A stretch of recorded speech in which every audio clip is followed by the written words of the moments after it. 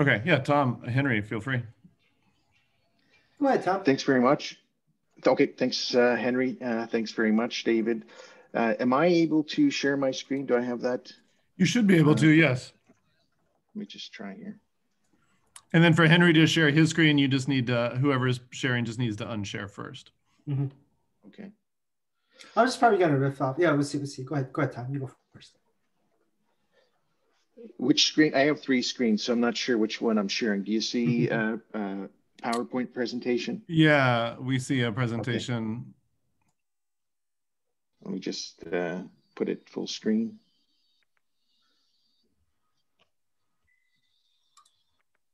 Did you see full screen for a moment there at least? Yes. For a moment, yes. yeah. Okay, now sorry. it Yeah, went away. not anymore. Yeah. No, it was my fault because as soon as I did that, it overlapped all of the video feeds from all of the members. So I had to move that to another screen so I could see everybody and talk at the same time. So thanks very much, David and Martin and colleagues for helping to organize this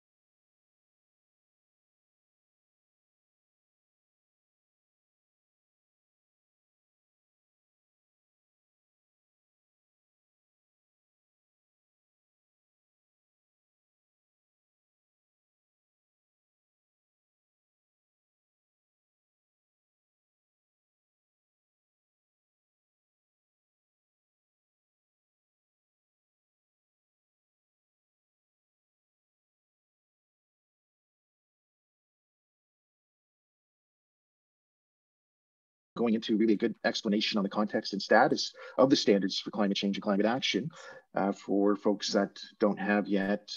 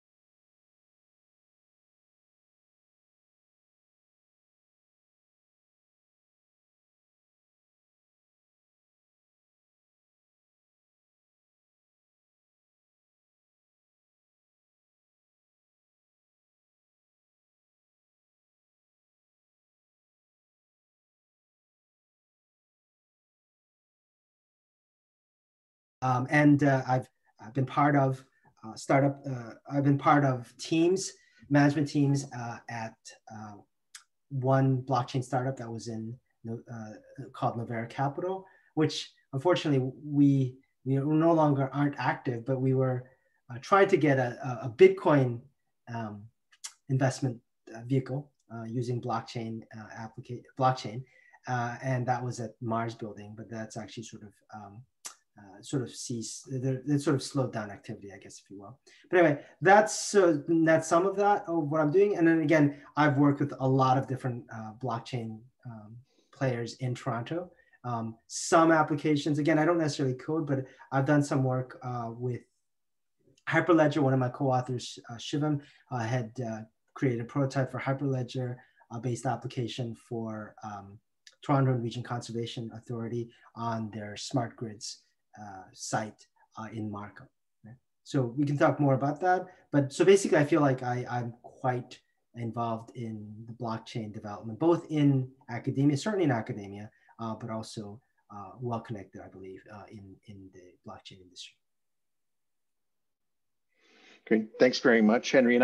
Henry and I first met about a year ago. I had been working on the concept of smart standard system for climate actions for a number of years, and with the Canadian National Research Council, our NRC, who connected me with Henry to do more of a deep dive into the conceptual framework and to identify ways to advance it towards developing it and getting it out and people using it. So let me see here. Okay, so with those introductions, thanks again, Henry. Just to go over some of the problem statements that are really driving this, this vision.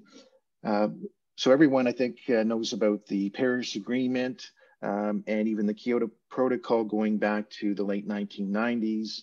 And I've been involved going back that far. And at that time, all of the MRV that was starting to be built, often from scratch, was really stretched to the limit and being able to serve carbon markets and climate programs and policies. And often we would see verification reports being handed in months and months after the due date, because they'd say, oh, let's have all the verifications report done by the end of March. And there's only so many verifiers who could be able to do all of that and the companies to report it. So there was just not enough resources available to do all of the climate accounting and auditing at a very basic level. And for a program, the Kyoto Protocol, which was relatively a lighter lift than the Paris Agreement is today in terms of overall goal and in terms of complexity. The Paris Agreement is inherently much more complex. So we didn't have enough resources then. And now with the Paris Agreement, it's a much higher ask or heavier lift.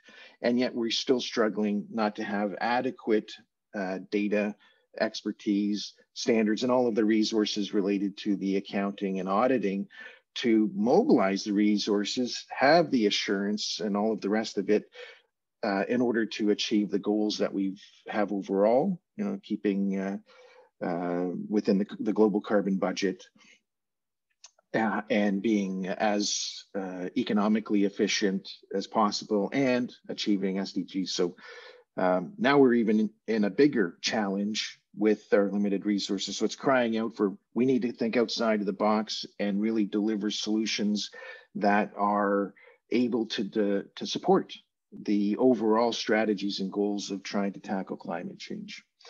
And we know the Paris Agreement isn't the finish line. It's actually just the starting line towards a sustainable world.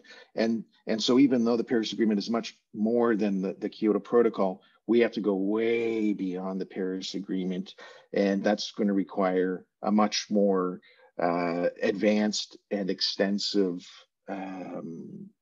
digital system in order to get to where we want to be in terms of a sustainable world without minimizing the impacts that are already on their way to cause us trouble. So we've got that sort of size of the ask to the MRV auditing and accounting community. Now, everybody's heard of greenwashing, and I think there's been a recent resurgence lately that I've seen. And a lot of people identify the garbage in as garbage out, you know, in terms of the data. Bad data in, you're going to get bad results. And with all of the digital systems that are available, and we see data doubling very frequently, and that data is a new asset class, it's the new oil. But when the data isn't used properly, it becomes not so much a resource as it can be a challenge, or even very dangerous and misleading people about what that data actually means. That problem is actually different than the one that we're highlighting here, which is we're actually improving the availability and the quality of data as IoT devices and sensors of all types make data much more real time, accessible, quality, and so on. But we can take that good data and put it through a system of sustainability standards or climate standards that have not been optimized, which I'll explain later on in this presentation, and turn good going in through bad standards equals bad going out. And so it's not enough just to address the data portion. We need to look at the whole standards and that governance system to ensure that the what's coming out is reliable and has the utility and cohesiveness and other characteristics necessary to enable all of the stakeholders to mobilize resources and participate effectively, and everybody helping to get to the the Paris Agreement climate goals and SDGs more broadly speaking. Otherwise, and this is one of the reasons back in 2017 when the UN had suggested we create the Climate Change Coalition, there was already concerns about greenwashing and whether carbon credits are really benefiting the atmosphere. And then we looked at the general perception of digital solutions.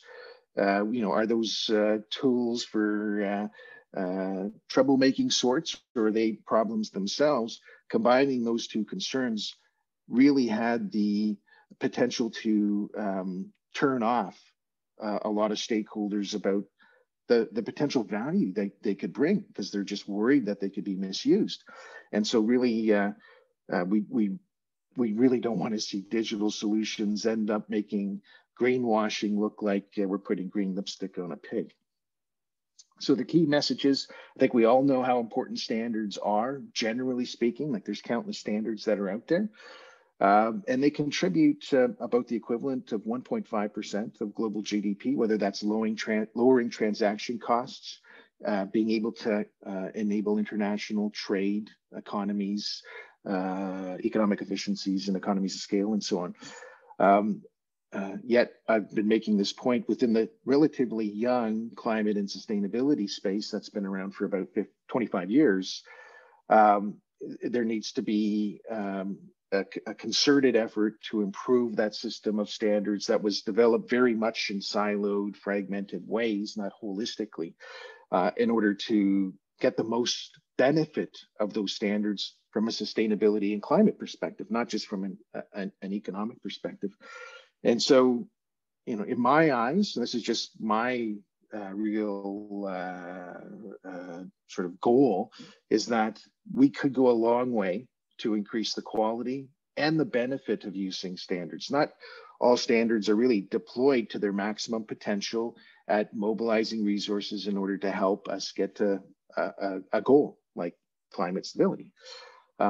And certainly, I think there's almost no argument about the need to decrease the time and cost of developing standards. They're prohibitively expensive, and they take often far too long. Now, there's a great variation of different types of standards processes.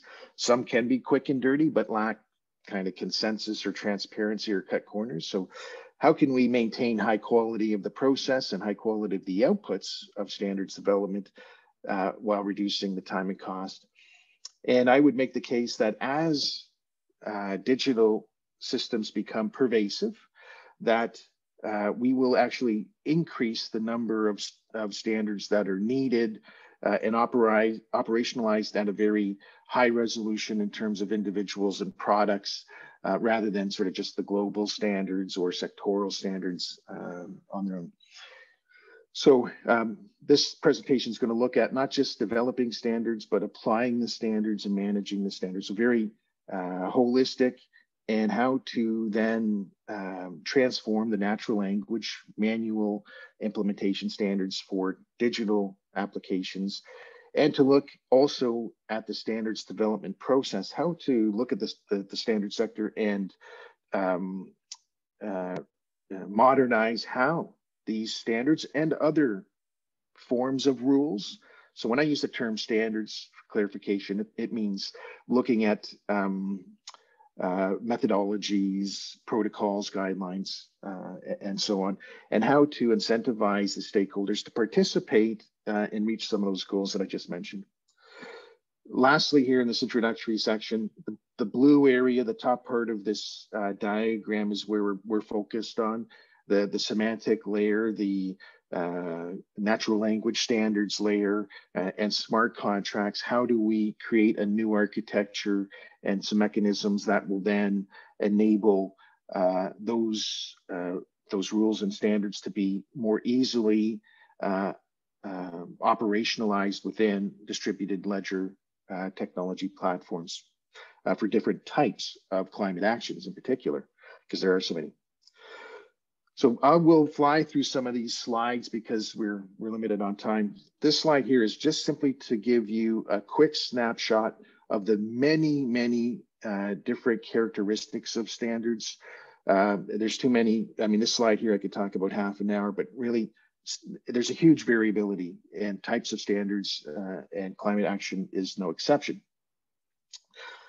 Back in 2009, I've been talking about this issue going back at least that long ago, and I did a presentation to the United Engineering Foundations, which are the IEEE, the mechanical engineering, civil engineering, chemical engineering, and so on, about this landscape, what standards are available in terms of these levels of application or areas here, whether they're generally applicable standards or they've been made specific to project types or technology types, and how many standards are available, how many do we need, and you can sort of get a sense of the challenge. And I'd say that this challenge still remains, if not even much bigger. And that was 6 years before the Paris Agreement. As I said, Paris Agreement is another paradigm. This figure here is from a recent communication by a group of sustainability standards organizations, and really helps to illustrate how standards and related governance tools relate to the various actors and tools, so the reporters, the auditors, and the various digital solution providers. So it's really throughout that whole system. Again, in the interest of time, I'll be very quick on that slide. Because there are so many standards that exist, many of them are very synergistic, to be clear about that not all of them, not even by a long shot.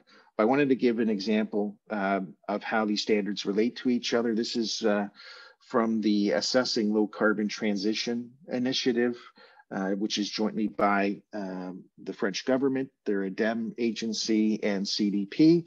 And you can see, looking at this diagram, following the arrow from left to right, how there are these global level goals, budgets, and how those translate into the way standards are applied towards a particular purpose or need for decision making.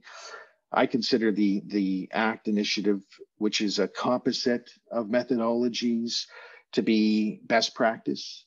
And if you haven't made yourself familiar with the ACT methodologies and their frameworks and their approach, I highly recommend taking the time to take a look at it. There's a few slides here that talk about how the differences of the types of climate action standards I referred to. So there's guidelines and metrics and scenarios, methodologies, rating systems. I'm going to do this very quickly. Physical risk and transition risk. We've only really talked about mitigation to this point. I haven't talked about how there's an interface with the climate adaptation field, which is an enormous area that really needs to have resources developed to help it scale up. And then many other variables. So these slides are really here to help illustrate how there is this variability of different types of climate action standards and how that can be challenging to navigate through and to understand how they work together conceptually. Operationalizing them all in terms of all the data flows and making that user-friendly, cost-effective, et cetera, is a major challenge that still exists. And then, of course, out of all of those slides, they still don't even come close to covering off the standards. This is just a few more examples of major standards. Everybody, I think, has heard of the Greenhouse Gas Protocol and the UN with their CDM, project level methodologies, and many others. So a lot of standards related to climate action. This slide here just highlights very briefly how I think it was in the last 6 months for sure, less than that, the sustainability and climate standards programs that are shown at the top, agreeing to work together to help harmonize the standards and the frameworks, and to work with established professional associations like in the accounting and financial space, so IFRS, to support that process to harmonize those standards and address this issue that I've been talking about. However, I would make the case that that's insufficient to harmonize standards and set up yet one more committee. We need a step change that goes beyond harmonization of those existing standards to reduce duplication and inconsistencies. Of course, that's going to be very valuable. And I think we also need to go beyond setting up another committee or board, because that's simply not enough people power to reach the goals, like I call 10 times, 10 times, and 10 times, and that we really need to look at new collaboration and incentive models, which we'll talk about in the next couple of sections. And so how do we do? What is a step change? And I'll get into what that means as a vision, but to highlight some key points here, we need to actually restructure standards to be more modular for rapid, more agile developments for parts of the standards that are evolving as data and other tools become available and our scientific understanding of sustainability in the world evolves. And then also to increase the accessibility of the standards development processes to enable more affected stakeholders to participate and to be incented to participate, because this really is getting down to non-financial value creation and management that every person on the planet has a stake in. So this is just a quick slide. I had mentioned I had been working in this space since at least 2009, and showed one of the slides, but we talked about this issue we're talking about today in the UN process at COP21, so that's 2015. And I've talked about this with the World Bank in one of their reports as a co-author, the Blockchain Research Institute, where actually I know Henry's also active as one of the researchers there. It's another reason we got engaged. Likewise, what we're talking about today, even though it's in cut down versions with ITU, ISO, and other journals. So really been making an effort to try to communicate this idea and address this challenge, because it will take a long time to materialize, because it's such a fundamental proposed change. And so to get into the vision of what I mean by a smart standard system, again, thinking about the full life cycle of a standard, not just developing it or just applying it, looking at the body of knowledge and the strategies for developing the types of standards, which I think will become digitally implemented in the very near future. and how they're to be managed in order to get the most value out of these standards, because it is there's billions of dollars spent every year developing standards, billions, but they do contribute a significant value to the overall economy and to society. So how do we use the digital tools to go beyond, say, Web 2.0 or web tools like on the wikis, document management systems and surveys and shared calendars and so on, which are very valuable, but don't get us to where we need to be in and of themselves. So how do we pair up some of those solutions with using artificial intelligence to aid standards developers and domain experts, not only on a per standard basis, but looking at a system of standards related to a value chain in a particular sector, for example. And how do we then look at the use of IoT and AI and distributed ledger in the application of those standards?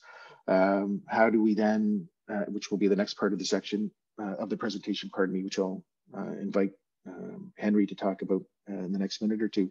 How do we then use semantic web ontologies and standards and et cetera to bridge the system of natural language domain specific standards like climate action to the digital world to enable that level of scalability, interoperability, so that that entire system of standards development is well architected, compressing that overall time and cost from, hey, we've got some ideas for standards to help address a sustainability issue, to creating those standards, deploying them, and managing that system as cost effectively as possible.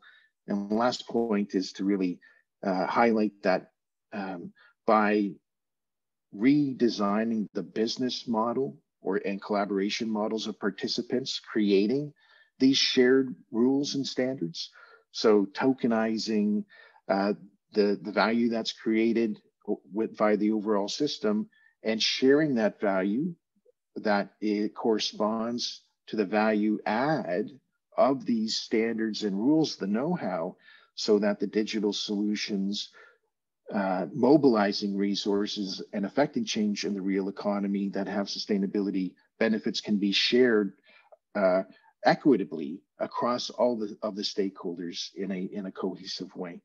So I'm going to breeze through some slides there. I tried to wrap that up quickly so that I stop taking up the time that we have left. And Henry, if you're agreeable, I'd be happy to either continue to move the slides on your command, or I can hand over to you the share screen option. Oh yeah, I can do the screen, so I can actually traverse myself. So if you can just release the screen, I'll take it. See if I can, how I do that here. I think you just stop sharing. I'm trying to. Yeah. Okay, here it is, right? Okay, give me a second. Here we go. All right, I think you should be able to see my screen. Yes. Okay, super. Yeah, so how much time do I have left, roughly? I don't need very much time. I just want to know how much I have. Well, we have 5 minutes scheduled. I'm not sure how much more time we might be permitted, but okay, well that's fine. I mean, I'm just gonna this paper that was written and it's on SSRN for you to look at. I think there's a link to it. It just sort of lays the overall framework. So let me just talk about specifically. Tom spent a lot of time talking about the importance of standards and how we could and how they could be used in future new generation information systems. And what I want to do is outline, go into a little bit more detail into the concepts. Mind you, this is just sort of a general level architecture. It's still quite preliminary, so we still need to interface with folks like yourselves, try to get this more concrete. But let me just talk about the architecture itself. So there are standard development tools, like a really good one is ScribeHub, which Tom has great domain over. But that's a natural language. So the idea, so what we know is this. Let me start from the top and the bottom. The idea is, and because I come from the blockchain world, the idea is that if data that's used for quantification, that's used for calculating carbon credits come from blockchain, then we know that that data is immutable. We know that that data is recorded. We know we can have more faith in the fidelity of that data. So we know, and if I think of established and preaching to the choir, I'm sure with this group, that we believe that blockchain has a role in climate science and climate change. The idea then is that blockchain is a very specific, very technical database. How do we take that data, be meaningful, data that's pulled, be meaningful, not just meaningful for an audit, for the calculation, quantification of carbon, but done in a more standardized way so that it's not every single implementation of use of blockchain for quantification is a one-off. How can we make it general? How can we make it more standardized? And that's the whole idea. Again, Tom was speaking about standards. Right? So this architecture says this is possibly one way in which we could actually make this data be standardized, make it more relevant, and then actually make it relevant for the high-level natural language standards that people think of. So what this architecture says is let's create these different modules that sort of connect these natural language standards to the specific data that's coming out of blockchain. And they could be different implementations of blockchain. So what we then do is take a tool like a Scribe Hub, which puts constraints and which actually allows standards to be developed in a more constrained, more systematic way, and then take that a step further and convert these which are in natural language to different types of ontologies. What ontologies are, and they're going to actually use as intermediate means, they are computational expressions, oftentimes in things like first order logic or different semantic web ontologies. But the point here is that they express concepts or what the standards are in a way that actually leads to unambiguous interpretation. So this is natural language, this is computer code. An expression here requires a human being to sort of interpret using judgment. An expression here leads to a usually sort of very black and white answer. Yes, this is true. No, this is not true.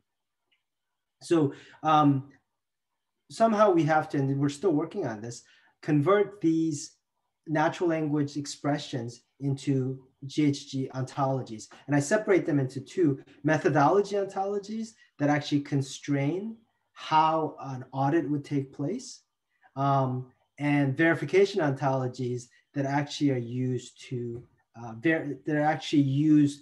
determine, for instance, the calculation of carbon credits. So, sorry, I have that backwards. The methodology ontologies are used to actually, these ontologies be used to actually calculate, for instance, how much the carbon credits were. And this is what someone who quantifies output would actually, what they use in their heads, this would sort of express computation. So it's almost like an expert system. The verification ontologies are actually used to discern whether those audits occur, whether the systems in place are actually appropriate. So there are two different types of ontologies, but they both need to exist because there are two different types of standards. One that says, how should an auditor do the quantification? And one that says, was this audit appropriate? Do they have systems in place? So I discern there are two different types of ontologies that are required. The idea then is to take this intermediate step from natural language to computational ontologies, and then furthermore, take those computational ontologies, which are which is in the language, not necessarily specific to a particular domain, and then convert them into platform-dependent smart contracts. So the idea is that we would actually have a methodology that would be expressed in an ontology-based language, and then convert them into, use that to convert into IOTA smart contracts, or use that and then manually convert into energy web chain or a fabric. the notion here is that these ontologies are more language independent, less platform independent, or more platform independent than the specific platform dependent smart contracts. And in a large ecosystem, or in a world where there's a large ecosystem, and this is occurring in large scale, what would happen is that every implementation, every quantification using these blockchains, using IOTA or Energy Web Chain or a Hyperledger fabric would lead to some knowledge being gleaned from this and then being converted back into and embellishing these specific ontologies. At the next iteration, when an audit would occur, a quantification would occur, these ontologies would then actually have more knowledge, more data, and they would in turn be converted into smart contracts. So this stage here is quite, I'm not entirely sure how this would occur, and this would probably be very manual, but the thinking then is that this intermediate step of having these ontologies makes these standards more computational, right? As opposed to taking a standard and immediately converting, using the, picking the brains of the auditor and converting them into Tango code or Hyperledger fabric code that actually helps with the quantification or the audit. You convert them into platform independent ontologies, which then are more persistent in nature, right? So anyway, once that's done, these smart contracts, then basically these smart contracts embody the rules and regulations of the standards. And then this would occur here. There's actually really only 2 slides I want to speak to. That was one. Oops.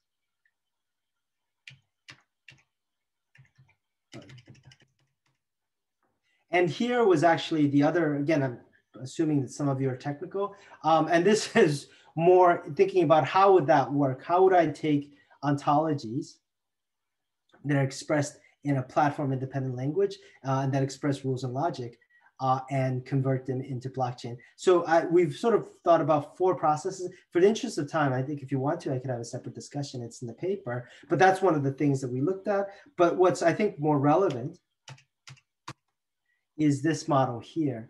What we need to do in order to get this going is, so right now, if you're a blockchain person, I'm assuming many of you are, right now, when you think about blockchain, you're really interested in a very low level syntactic level. So you're interested in IBC and atomic swaps. People that are looking at blockchain interoperability, they're concerned at the very low level, the syntactic level.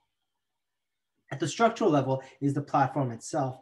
In order for this vision that we just laid out to occur, we need to start developing data models. So supply, I've said at the semantic layer, supply chain data models, agriculture data models, payment data models. So here, if you're going to realize this vision, one of the first things we probably have to do is not just have a standard, is also develop an industry data model. So in more concrete terms, that would mean if you're using Hyperledger Fabric, that would mean that you would establish or actually have a standardized, say, for instance, oil and natural gas data model. So I've developed an oil and natural data model that actually is coded and encoded into Hyperledger.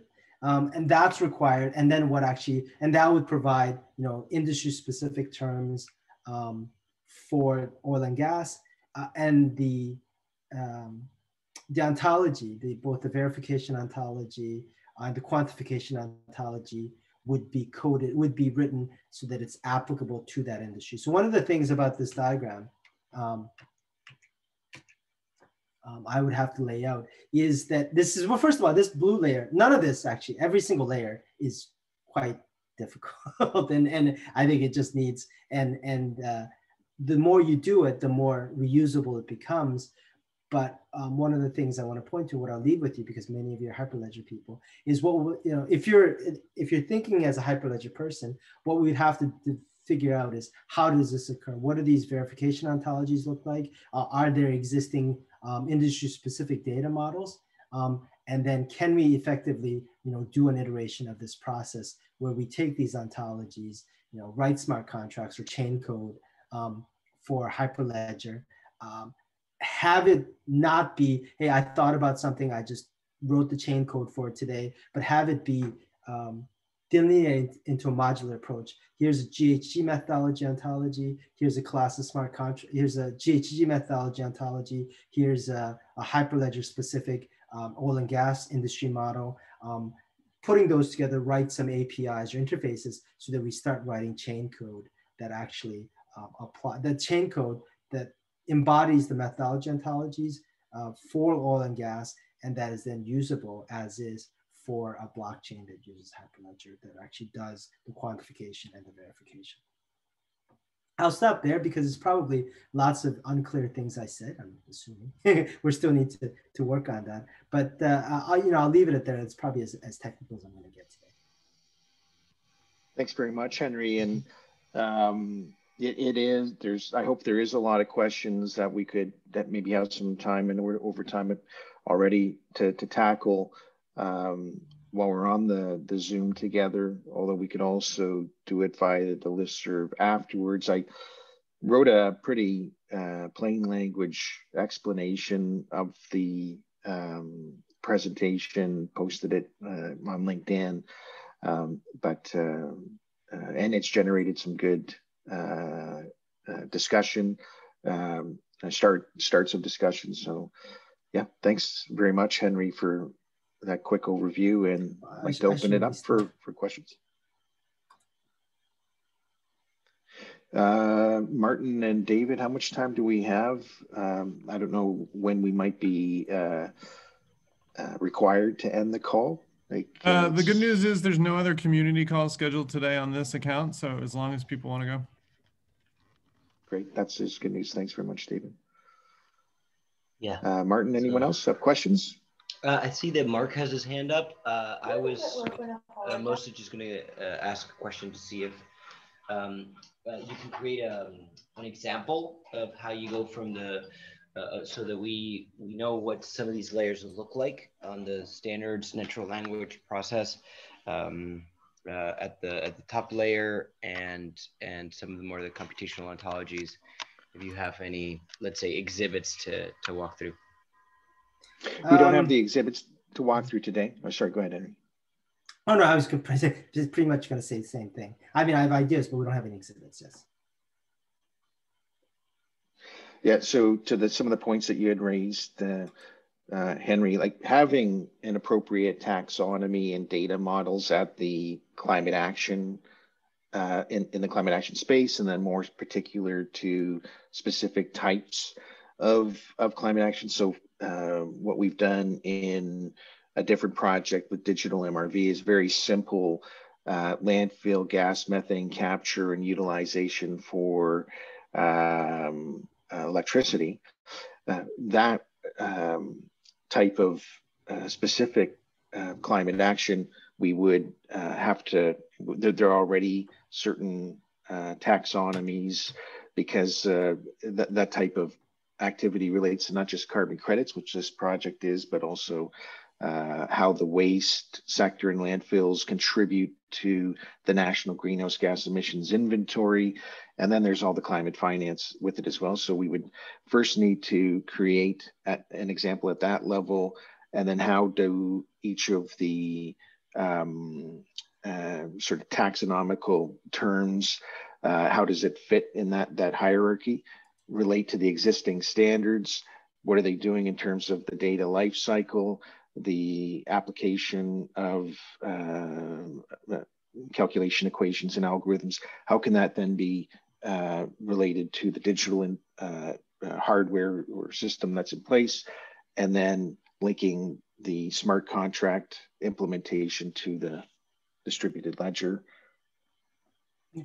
So let me, I don't actually have exhibits, so I sort of have to be a little bit general. But what I would do if I, as an ontologist, because I had the PhD, actually my PhD was converting the ISO 9000, developing an ontology-based ISO 9000 compliance checker.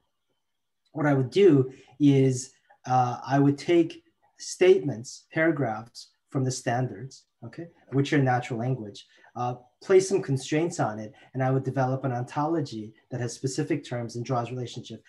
So it's if the, I would take a statement and I create sort of first order logic or some very unambiguous if-then statement from this natural language statement. Right? And it would be coded in what would be considered semantic graph ontology language, first order logic, Sparkle, I think OWL. These are different languages in which you express ontology.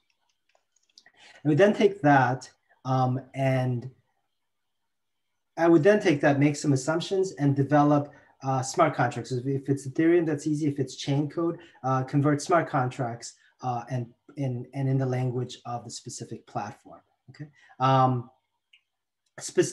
One of the things one would have to consider, well, how do you do that? Because what an ontology does is it actually does, it's an if-then statement, or there's causal reasoning. Okay. So very technically, one of the things we've considered is how do you, when you actually have an audit, right?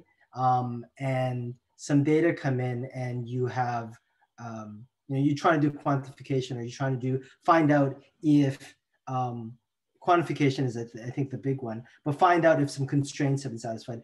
Does this site have these, particular procedures in place? So one of the things we're trying to figure out is how does that, work in a very inefficient blockchain with an ontology. So one of the things we envision is that the data would be coming in from, say, specific blockchains, and the ontology, and then this would be on chain, and periodically, probably not real time, but with some sort of a lag, that there would be some off chain, would be some ontology inference going on with the ontology. So there'd be constant back and forth from the sort of assessment of, hey, has this standard been satisfied, and getting the data from the blockchain, right? And then running inference to find out if certain constraints, like for instance, running inference here, for instance, to figure out the quantification of carbon output, right?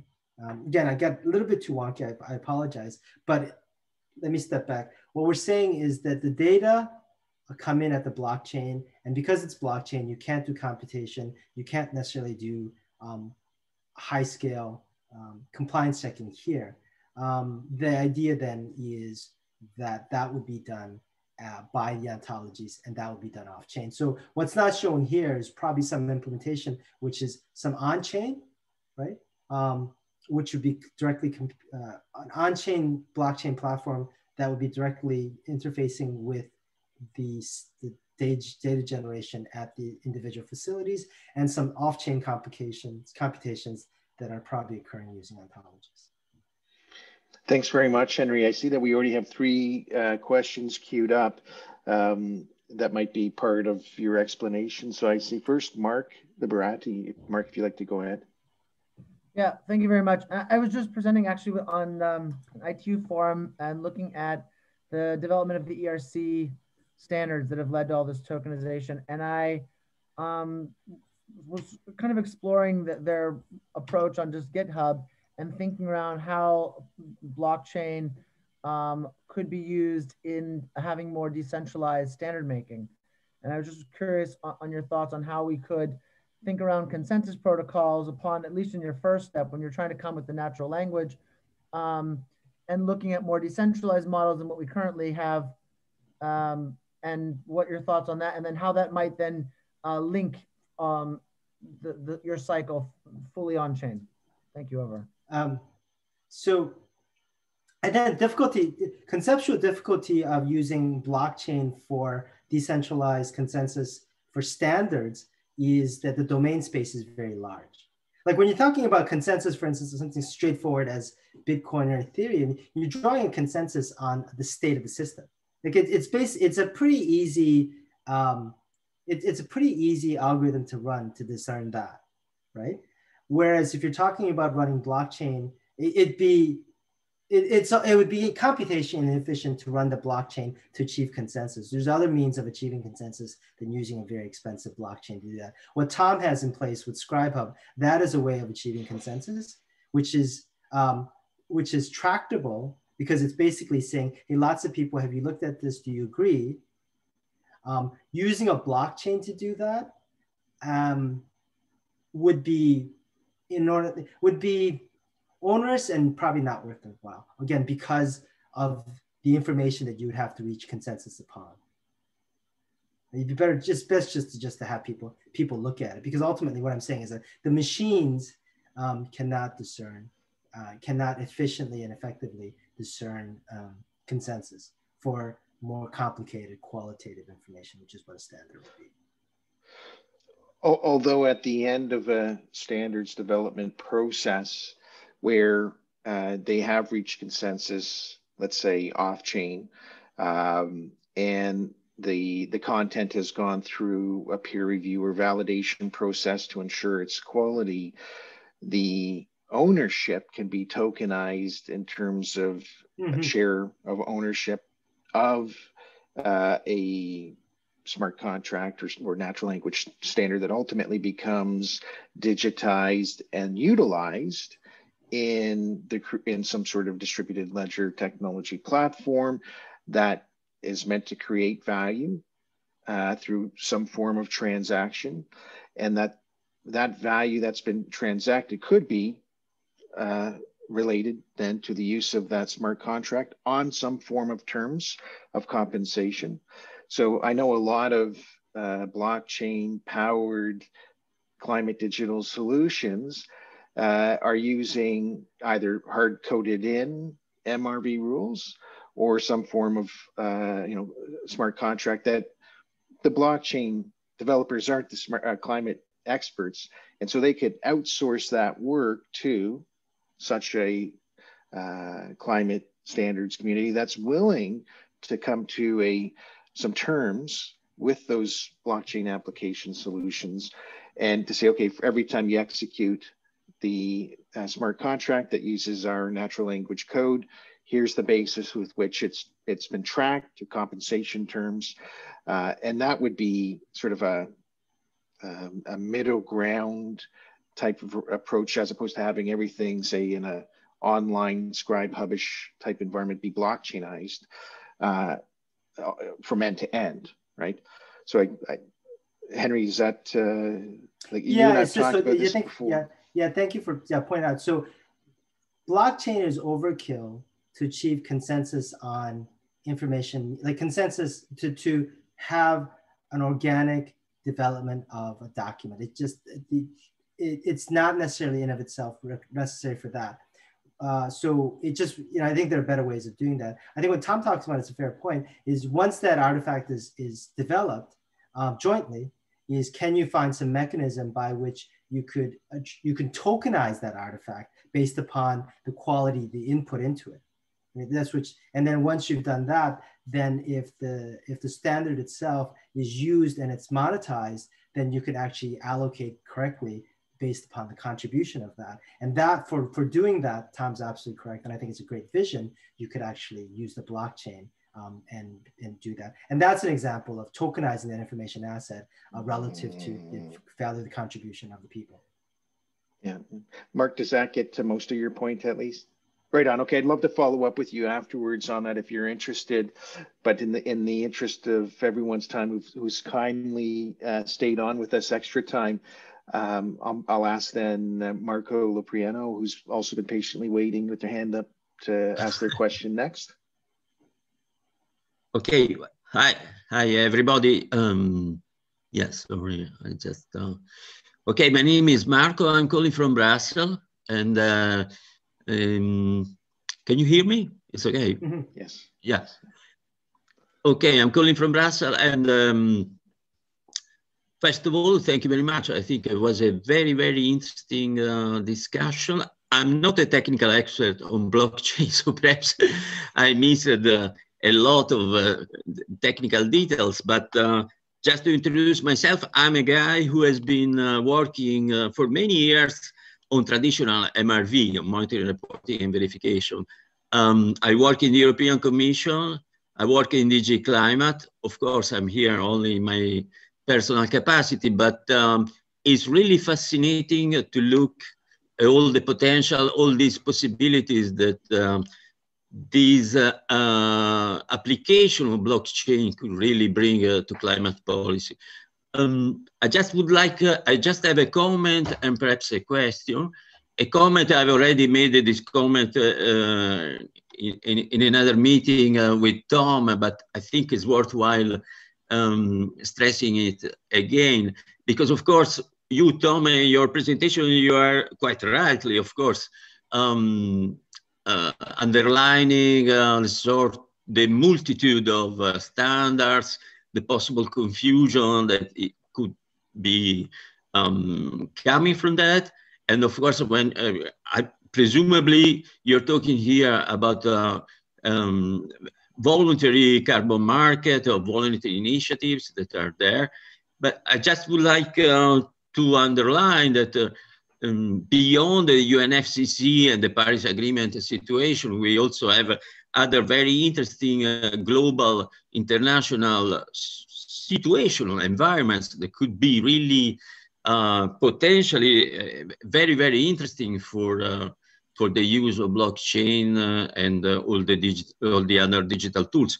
The first one that comes to my mind is the maritime sector, the global maritime sector, which is run by IMO, the International Maritime Organization, which is really struggling very much in trying to put on the table some initiative on on cutting down greenhouse gas emissions. And I think that is really has a lot of challenges that can be tackled by blockchain. I know because here in Brussels, we are trying a little bit to extend the EU ETS to the maritime sector. And I can tell you it's not like, it's not so simple. I mean, so, and in my opinion, digital tools could really be interesting for that situation.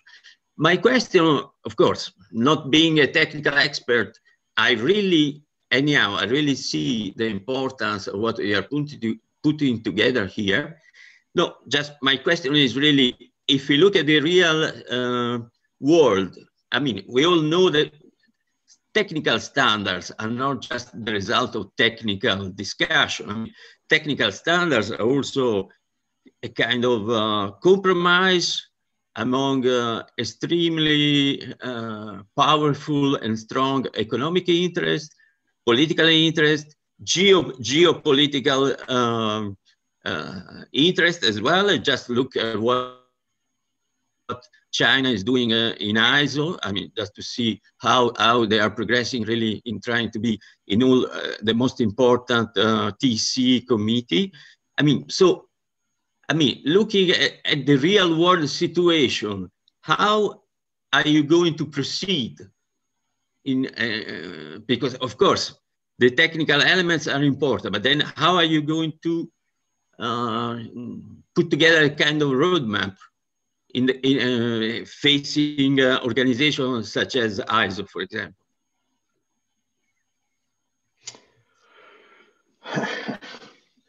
I first want to acknowledge your points about the human-centric, non-technical dimensions that I think outweigh the technical often in the standardization process.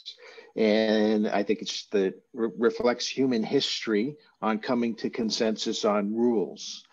And I think we would probably be smart to differentiate between the different types of standards. There's management system standards and product specification standards and so on. Some having less of the non-technical aspects to it. And that gets to my point about restructuring standards to facilitate the more efficient deployment of resources in developing standards. I know ISO, that my understanding of ISO, having been involved there for 20 years almost, is that it is conformant with the WTO's technical barrier to trade annex in setting up standards so that they aren't trade barriers, non-technical trade barriers, and that the standards were, and then such organizations were set up to avoid trade wars and trade regulations that introduce so much inefficiencies to the global economy. So there's certainly an understanding of that dimension that you talked about, at least from my perspective, in how standards are created and their role. But again, if we can separate out to the extent possible the technical elements that could be facilitated with these digital solutions and have minimal pressure, non-technical pressure on them as scientists or realists, in order to help us achieve our goals of sustainable planet within carbon budgets and water budgets and everything else. I think that is a logical way forward. Talking about it with ISO, and I have talked with folks within ISO. I don't think ISO is the right organization to bring in the solution. I would propose something that would sit right in front of ISO to create those methodologies in a systemic, dynamic way before something like a rubber stamping organization like ISO would have a role to potentially play, because a lot of standards, like 40% of them, are incorporated into laws and policies. And so there is a role, a valuable role for that type of action in the life cycle of a standard. But putting that into the development process actually skews the quality and the time it takes to develop standards, in my opinion. Don't know if that's satisfactory, but that's how I see it after all these years of thinking about it. No, if I may, I see your point, but myself being a regulator, I mean, working with standards, of course, I can really see the beauty of your technical scientific approach. But then, I mean, let's be frank. I mean, standards are the result of economic interest, are not only of technical specification, because I don't know, the US, or I put it as I put it China, but all the most strategic oriented countries in the world, they all try to push their own national interest into ISO. And unfortunately, we as a European Union, we are not so strategically oriented. But no, just I agree. But again, excuse me if I say something which is not technically correct. But for example, if we look at the governance aspect of what we are proposing here, of course, then you have just a technical element, but then you have to consider also the policy-oriented, the political situation in which you are going to fit that this new proposal, this new approach, which I say it again, is very, very interesting and very fascinating. But you need also to find the entry point with those kind of interest group that perhaps will not tolerate very much that you put down a kind of parallel system, if I may say so. Well, I fully expect to be hunted down for trying to disrupt the current system because of the economic interests that you speak to. And some of them, those interests are totally understandable, like equity. But we know that that's not the way the world is right now. And people who are benefiting disproportionately are going to be upset by any changes to that status quo. But I think standards are also being developed for consumer safety. We don't want something to blow up on us or human health. How do we define that? Is it, my toaster's not going to catch fire and burn me down, or, this type of fuel is going to burn down everybody, but it'll be 50 years, right? And so I think it seems implausible in my mind that as we see the digital transformation help to reorientate in a more equitable, inclusive type of sustainable society and planet, that how we make the rules and optimize those rules, like standards, not just for the accounting and the auditing, this is true, but for the allocation of resources in terms of sustainable production and consumption. If we don't get involved in developing those rules, I think you named a certain place that there's certain types of power structures that they could say, well, we'll make the rules for you. I don't think democratically oriented people are Just look at the role of G77 in the UNFCCC, the role of the Saudis, for example. I mean, Russia, China. I mean, okay. I think what I think this is not a technical solution to a political problem, right? Because I'm not entirely sure they exist. So I think what this is actually a technical problem subject to some political resolution.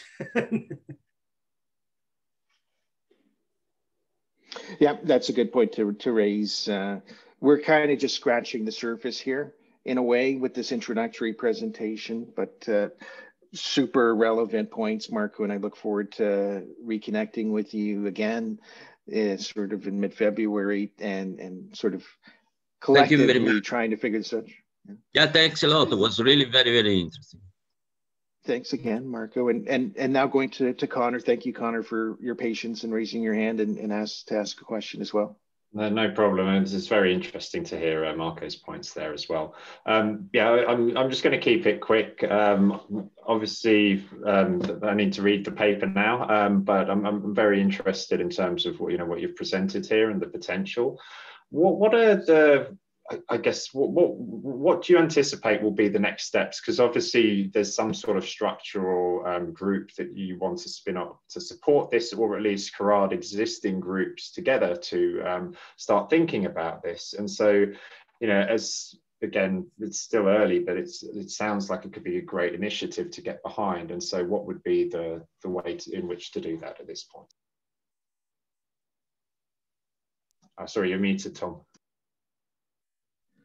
Thanks, Connor. I think that's a great question and point to raise, and that there are multiple parallel ways forward, sort of at a technical level in terms of this solution, helping to flesh that out in more details. What are the options and pros and cons and all of that?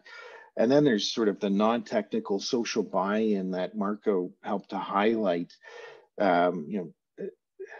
It can be such a game changer, or maybe there's a continuum, intentionally graduated process that is necessary to get that buy-in, not just of political elites or powerful interests and so on, but ultimately down to individuals. And I'm going to have my personal perspective and opinion that this should really be individual driven to the extent possible, not just in the development of these smart standards, but in the usage of those smart standards. And that represents a inversion of the pyramid in some ways of how we write the rules for not just the economy and society. Really, it's taking programmable money, smart money, making it not just financial but the non-financial as well. What does that sort of scenario look like? And so there's going to be, I guess, a third pathway I'm sort of getting to is coming up with some of those sort of endpoints or visions that we would think are mutually agreeable to work towards, and then more tactically, how do we get there, technical, non-technical wise. So I think the more we can all socialize this in a very organic way, because I think multiple perspectives will help to avoid an echo chamber or some type of thing like that. And the sooner we can get to it, the better, because it will take a long time to get people to buy into what amounts to a major shakeup of how these rules, how we want to interact with each other beyond the economical, get implemented, and how that changes ultimately the distribution of wealth in a closed system planet. That's a starting response, Connor, and I'm happy to, if you're interested, to have a virtual another meeting afterwards. Yeah, I'll definitely take you up on that offer, because I think it would be great to find ways to start moving things forward. Great, thanks very much. So technically, actually, I just put this to sort of getting at I thank you very much, Tom, because I think to sort of implement that what Tom just said in a technical level. I think here's what I'd probably want to do both the top down and bottom up. So bottom up, what I mean is if there exist projects, particularly if there's code that actually does some of this, especially since this is a Hyperledger group, that would be useful. So a bottom up approach, right? So getting together people with knowledge who've done this before, especially if they've used Hyperledger, and to see what their code looks like or what issues they had to counter. And then top down would be to, what I've started to do with Tom, is to take a look at existing standards and then start converting them into ontologies, ultimately to say, how would a standard that exists in natural language look like as Hyperledger chain code, right? So do those simultaneously so you get a sense of what that scale is. I mean, if you're going to implement this and use Hyperledger as a platform for the implementation, then both the bottom up and the top down is what I would employ. Thanks very much, Henry. Martin, if you were about to say something next, I know. Yeah, if I may kind of follow to Connor's comment, and while you have the slide up, Henry, my first question was whether there was exhibits so that we can show what does the natural language standard look like in Scribe Hub? What does it look like as a methodology ontology and in a smart contract language, a bit of a Rosetta Stone of expressing it in different ways.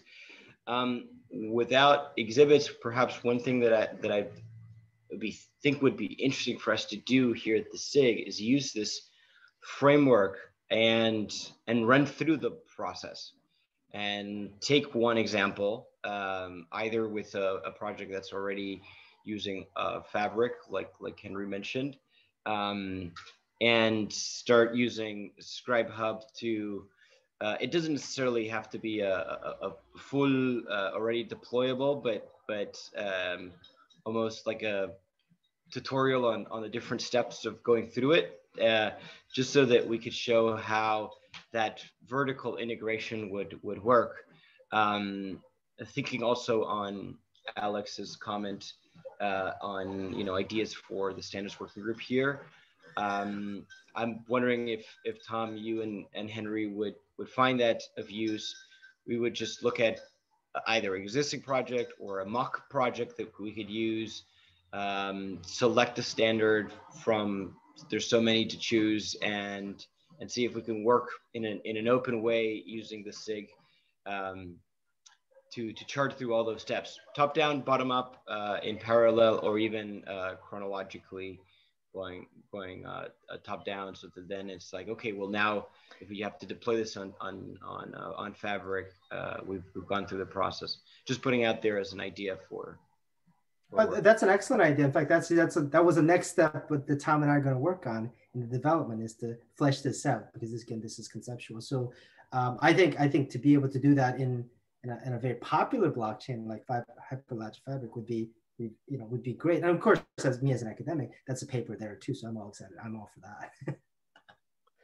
Yeah, I also want to say that concur with Henry, and to sort of also highlight that the existing standards development world has standards for developing standards.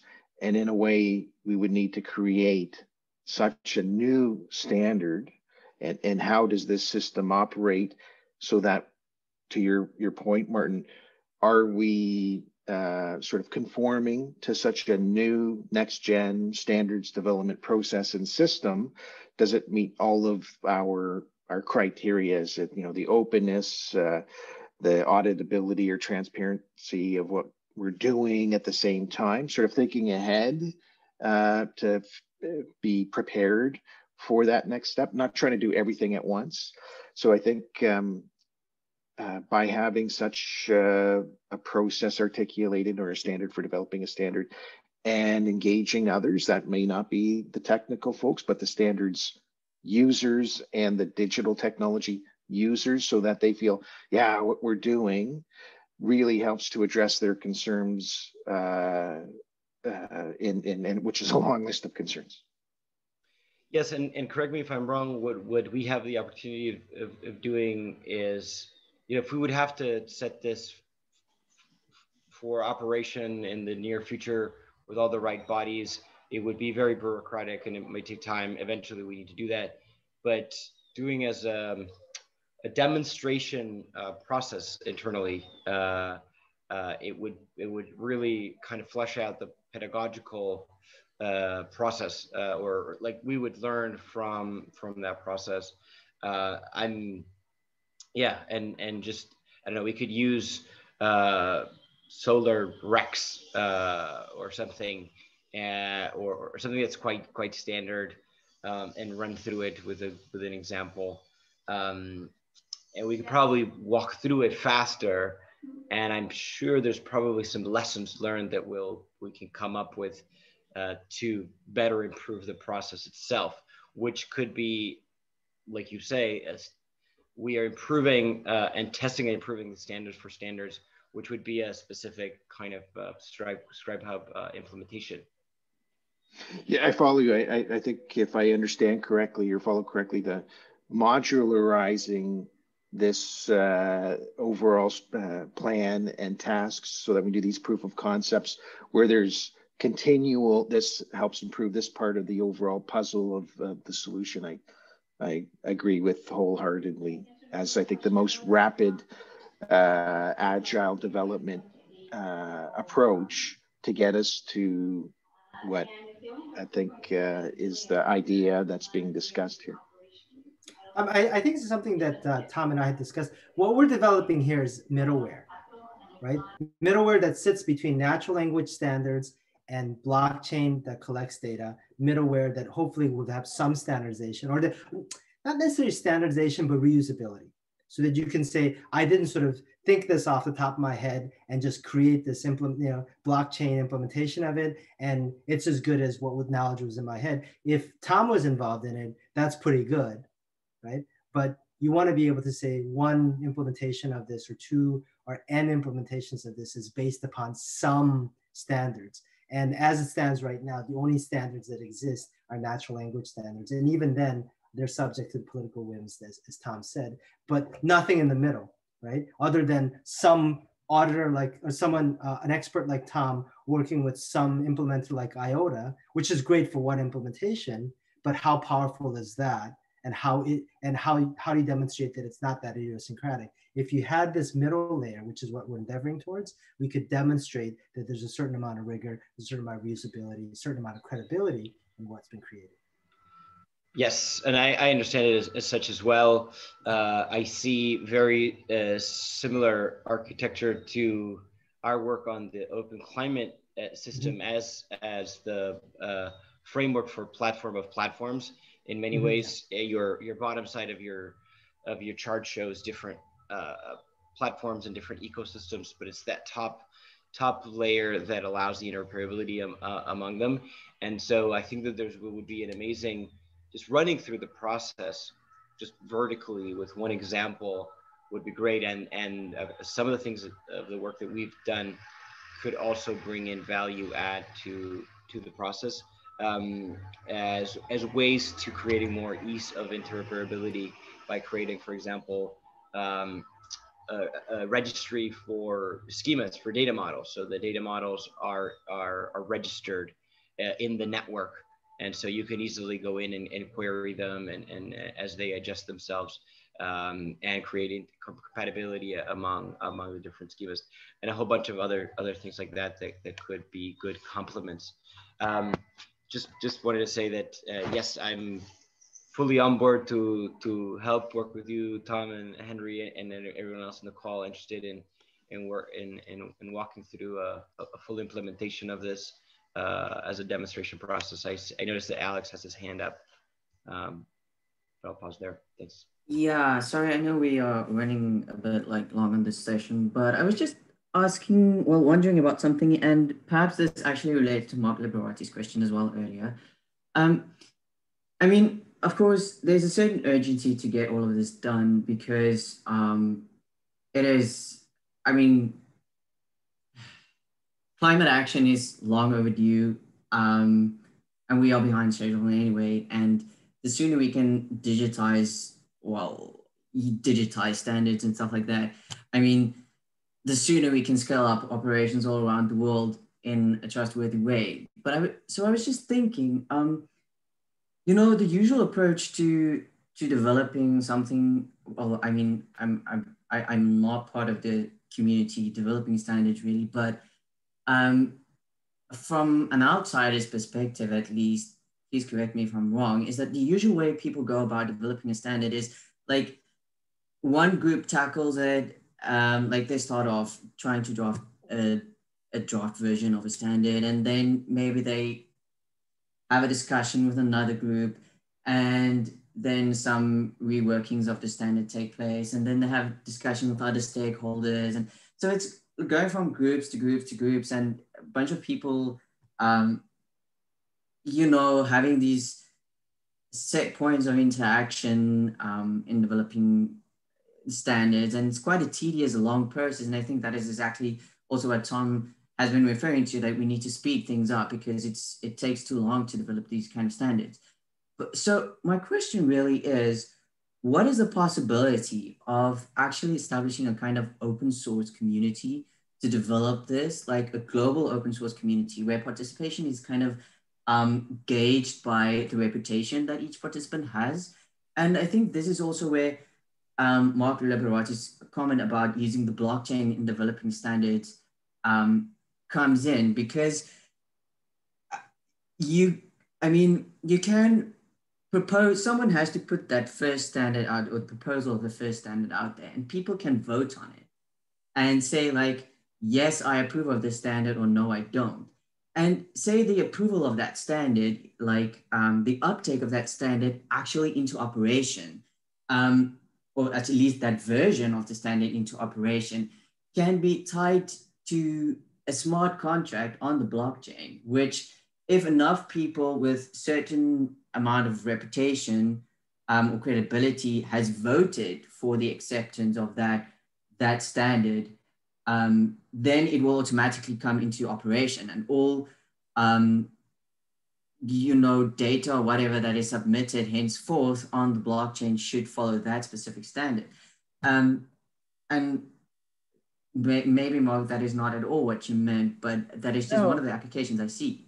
Yeah, no, that was a little bit what I was alluding to. I was thinking of sort of a DAO model with the DeFi staking, upon which you reach the consensus protocol, and you're sort of collaborating as you want to get, and you're moving away from, I think the other person was critiquing these very centralized models that are usually having, you know, very, very, you know, non-representative groups or only state approved delegations that are going to be setting these standards, and sort of decentralizing that by potentially the token holders of the ecosystem that you're building for those standards. Thank you.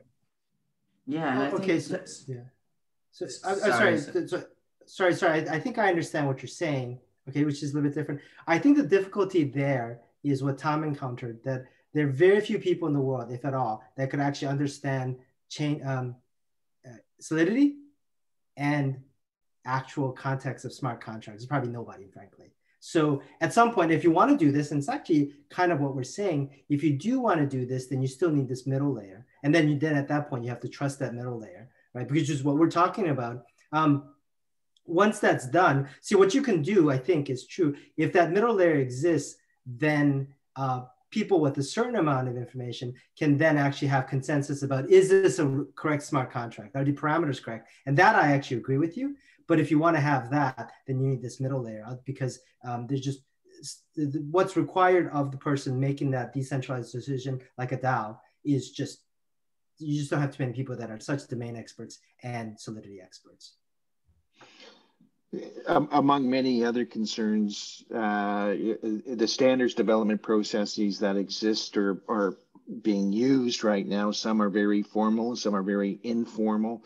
You can have people at the table who can pay to play but aren't expert in the domain. They're expert in negotiating and winning their side, and that's what they're there for. And other times, I've been in standards development where they'll develop a new standard and won't even road test it before they publish it, which is, to me, nonsensical. And so those are just, I think, good reasons to come up with a better model so that there is a quality process, and I use quality in terms of not just the technical correctness, but in the inclusiveness perspective, including people who are being impacted by the use of standards, et cetera. And I think all of those concerns should be taken into account. And then how do we digitize that to optimize that process? And not just in terms of, oh, let's make it really quick. That's fine. Henry and I get in a room, we decided on a standard that's quick and cost effective. Well, no, right? That's not going to fly. So how do we look at all those pain points, come up with a better system that reaches as many simultaneous goals as possible, and then improve that for efficiency of the people working on it, and then translating that into the digital solutions.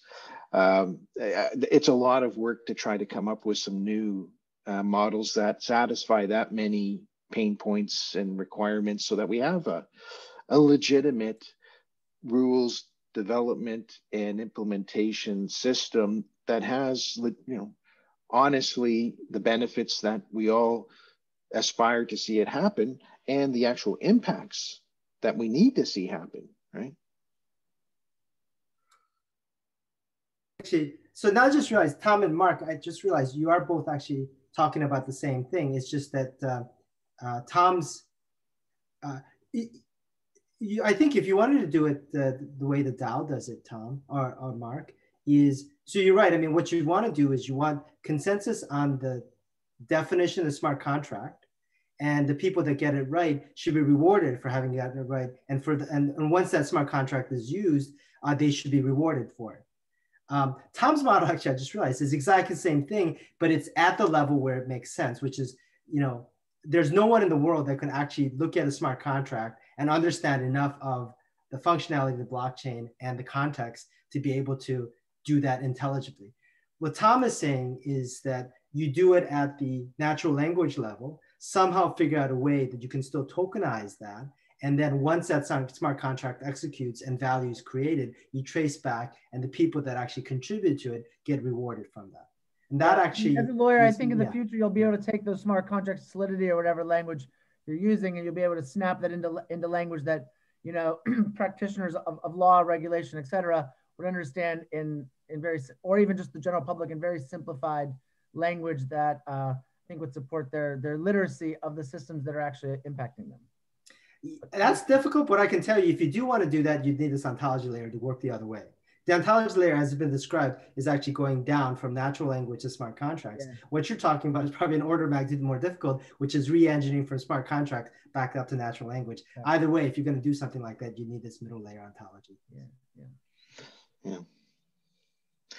I want to take the opportunity, now that we're a good hour over time, to say thanks. And that I feel like we've got a good starting conversation, like so many points we could take, and I hope we maintain this momentum.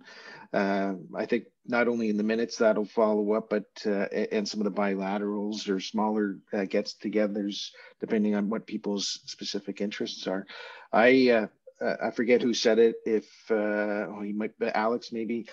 I was thinking the same thing around an open source community, whether it's Linux Foundation supported hyper standards that help to bridge Hyperledger and distributed ledger systems with each of the sectoral or domain open source communities, kind of as a horizontal connector, so that we can scale what we're talking about here by leveraging all of the other open source communities, just to sort of throw that out. And I totally agree. This was a great discussion, and I'm glad that everybody was able to stay on.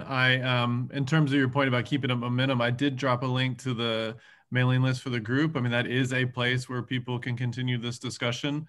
We don't just have to talk in these regular meetings. So please feel free to post ideas, comments, suggestions, ideas that are coming out of this on that list. Great. Yeah, I'm at it now. Thank you. I also got to run, but I said I'm very interested in turning this into a concrete exercise that we could do in an open way as part of a working group, that maybe that helps say, okay, well, here's the theory and the framework that Henry and Tom presented. Now we've tested it and lessons learned, and that may be a good segue to kicking off, you know, an open source initiative to improving, creating best practices, and actually getting a lot of crowd development and digitizing standards. Because once we know how the whole process is operating and it's kind of a clear recipe, we need a lot of help and resources out there to start digitize a lot of the existing standards.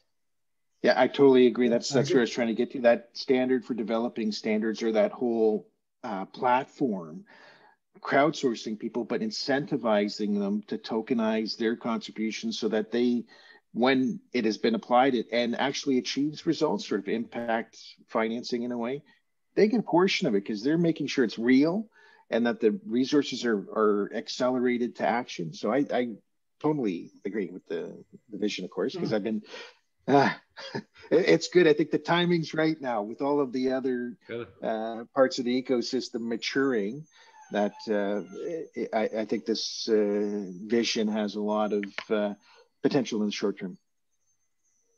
Yes, Great. absolutely. Yeah, I'm looking forward. Yeah, looking forward to working on this. Martin, especially what you wanted to do was exactly what we need to do, at least from a research perspective and technical. So thank you for suggesting that. Yeah, and this is always a great platform because it's an open source process, and I think as a working group we all want to move more to a doing. We've been facilitating a lot of really good discussions, but I think this is because it's hosted within Linux, a great platform to do things and publish them in demonstrations and POCs. And then obviously it really depends on where it spins off. Yeah, that's great. Fantastic. Thank you so much, Thank Tom. you all. Thanks, everyone. Thank you. Have a great rest of your day. Thanks, David, for recording. Of course, yeah, I'll post it and soon I'll share the link. Great, thank you. All right, have a good one. Bye-bye. Take care. Bye-bye.